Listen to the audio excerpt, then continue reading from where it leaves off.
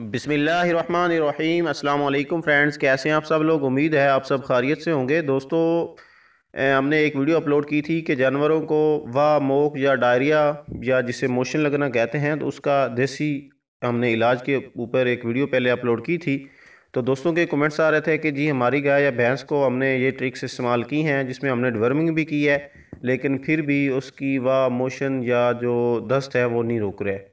ठीक है, तो आज हम आपको बताने जा रहे हैं कि अगर आपके जानवरों में कोई गाय है या भैंस है जिसको बहुत ही पुरानी या मोक लगी हुई है, तो वो ठीक नहीं हो रही, तो उसके पे हम ये आपको बता रहे हैं। इसके साथ हम पिछले वाली जो वीडियो है वो भी जोड़ देंगे, ताकि अगर आपके जानवरों में इतनी पुरानी नहीं है तो आप वो जो देसी तरीके हैं वो भी इस्तेमाल कर सकते हैं।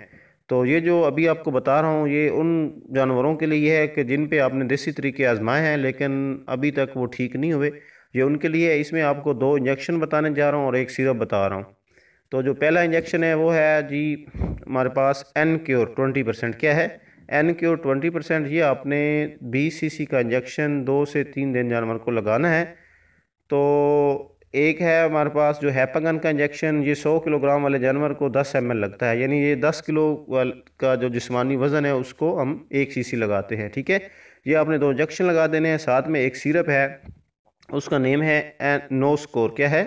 No score. ये आपने एक बोतल ले लेनी है। अगर आपका जानवर जो है वो 200 किलोग्राम का है तो ये 100 ml की एक बोतल उसे दे देनी है। अगर बड़ी या गाय या भैंस है वो तकरीबन 400 से 500 किलोग्राम उसका वज़न होता है, तो उसके लिए आप 2 बोतलें ले लें।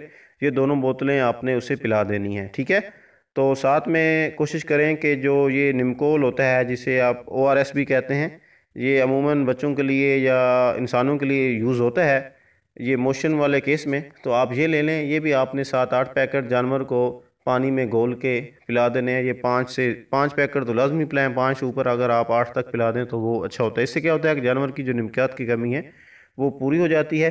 इससे इंशाल्लाह ताला आपके जानवर की पुरानी से पुरानी जो मोक है या है वो ख़त्म हो जाएगी।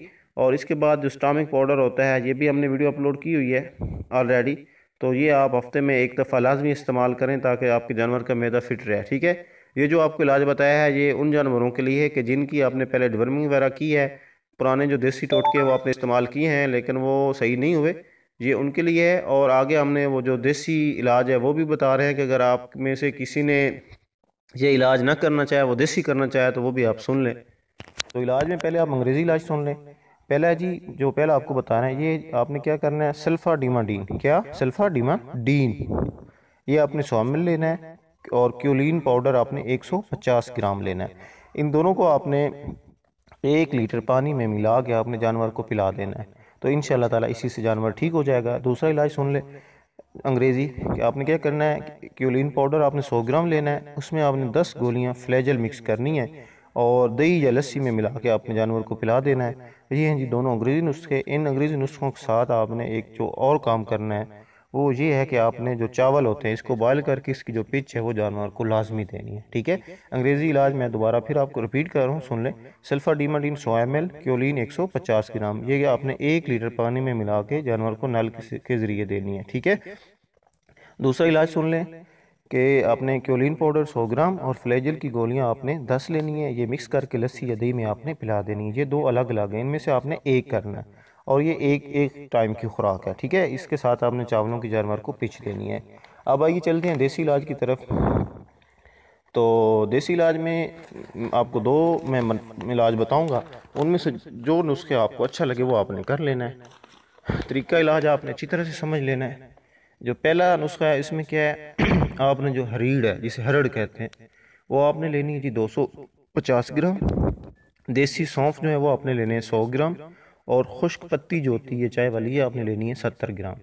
एक दफ़ा रिपीट कर देता हूँ, हरीड़ 250 ग्राम, देसी सौंफ 100 ग्राम, खुश्क पत्ती 70 ग्राम। ठीक है, तरीका इसका ये है कि आपने 3 लीटर पानी में इसे अच्छी तरह से पकाना है। पकाने के बाद आपने अच्छी तरह छान लेना है पानी को।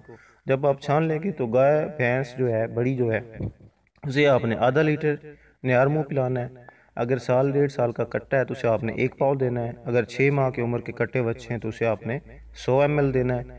और अगर बकरा बकरी तो उसे आपने 50 ml सुबह नियार मुँह पिला देना है। ठीक है, देसी नुस्खा नंबर 1 हो गया। देसी नुस्खा नंबर 2, इसके बाद आपको एक तीसरा भी बताऊंगा जो ट्रिक होती है, जो ज़मींदार जो है वो फ़ौरन आपने वहाँ पे फार्म पे ही वो कर सकता है। अच्छा, दूसरा इलाज सुन ले, आपने क्या लेना है जी, कत्था जो पान वगैरह में इस्तेमाल होता है वो आपने 250 ग्राम लेना है। बेलगिरी जो है ये 250 ग्राम लेनी है। क्योलिन पाउडर 250 ग्राम लेना है। अनार का छिलका आपने 150 ग्राम लेना है।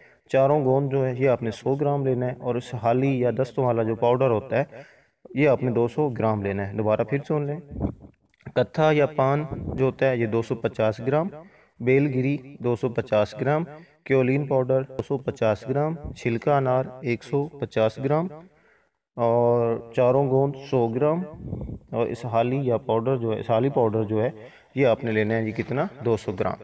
ये आपने क्या करना है, तमाम चीज़ें पंसार से आपको मिल जानी है।